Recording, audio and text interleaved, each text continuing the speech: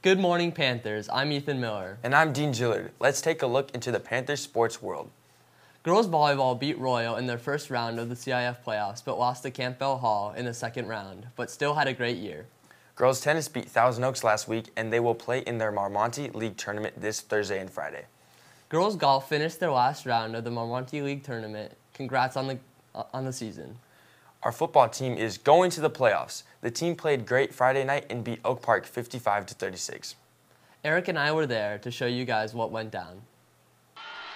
Hey Panthers, last Friday, Newborough Park faced up against Oak Park, an exciting game beating them 55-36 in an impressive showing of offense and defense.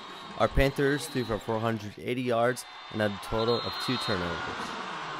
We also had the chance to talk to Jordan Lacey, current NFL free agent and former Baltimore Ravens wide receiver. He works for Sports Recruits, a company that specializes in filming and analyzing football. How do you feel about this game? I feel like it was a great showing from both teams. 2 really good quarterbacks. Brady Smigel is a very impressive quarterback. Charlie Simmons very much so impressed me tonight. A lot of catches all over the field tonight, so I'm impressed, man. Good game. Thank you. How do you feel about our playoff chances in CIF? Playoff chances, I mean, you guys are what, 8-1 now? Yep. So looks like you guys might take over league, right? So it's all about building on top of wins and on top of wins. And usually the hottest team that goes into the playoffs is usually the one that's going to end up winning the CIF championship. So.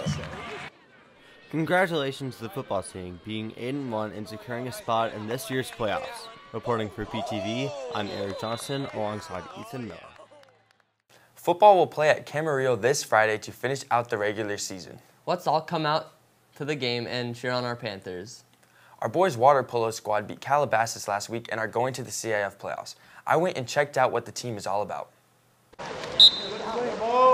Hey Panthers, here at NPHS we have sports such as basketball, football, and soccer, but one sport takes a little bit of each and puts it all together. Let's go check out boys' water polo.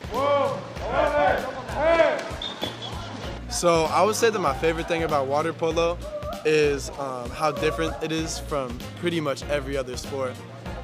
You got a mix of like hockey and soccer, some elements of basketball.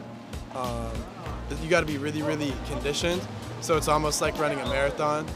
And it's just really one of those sports that's on its own, stands on its own. It's not really anything that any other sport's seen. Water polo is definitely different from other sports just because of the pace. It's unlike any other sport, really. You're playing all 4 quarters and there's a lot of aggression constantly. You're always getting beat up and you certainly get super tired. It's super entertaining, it's fast-paced, a lot goes on, high-scoring games, it's super fun.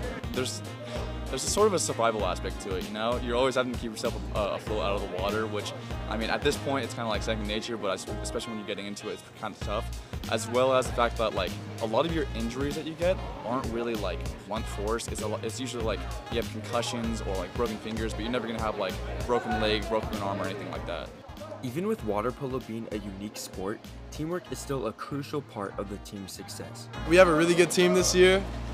If we play our cards right, we have a very good chance at winning CIF. It's going to be pretty close games. Like, we've had some close games already, and I'm sure it's going to be very competitive and just tough overall, but it'll be entertaining nonetheless.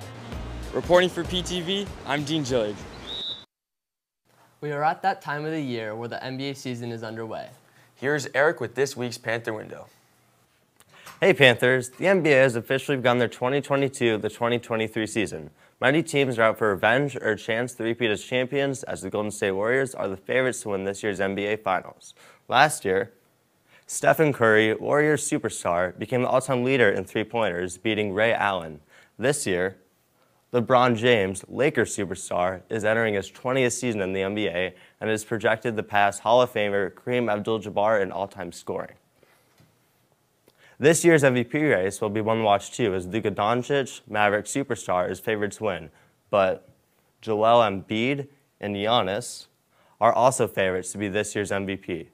In the West, the Warriors are the favorites to win their conference, and in the East, the Bucks and the Celtics are favorites to win their conference. It's easy to say this season will be a fun one, as many teams are battling for playoff spots and the chance to win it all. Now let's go back to the desk. That's going to do it for this installment of PTV Sports. Good luck to our Panthers in their upcoming games. Until next time, go Panthers.